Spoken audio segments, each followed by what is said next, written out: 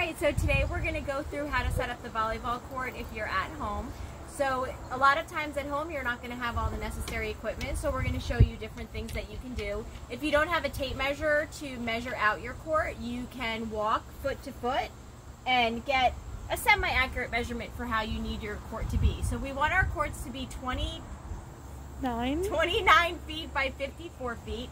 So we have measured out here, we used water bottles as our marker to create our court. And then at the halfway point we put some additional markers so that when we do our skills we know where our points are that we're trying to meet. This is our level 1 overhead passing. We used a towel as our target. You can use any item that you want to put in your space for your ball to land. We have level 1 underhand serving. For this activity, you are going to want to have an assistant stand with their hand above their head or standing on a chair to give you the distance that you would need to go over the net.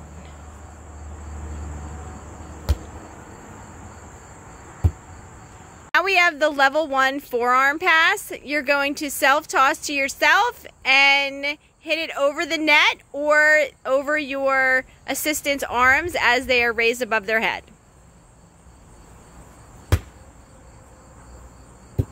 Level 2 skill 1 bump set. The athlete will alternately forearm pass and set the ball to him or herself without stopping.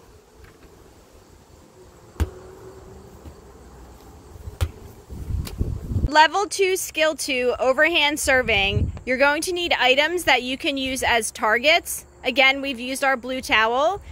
You'll need an assistant who is either standing with their hands above their head or standing on a chair to give you the idea of how high you need to go over your net.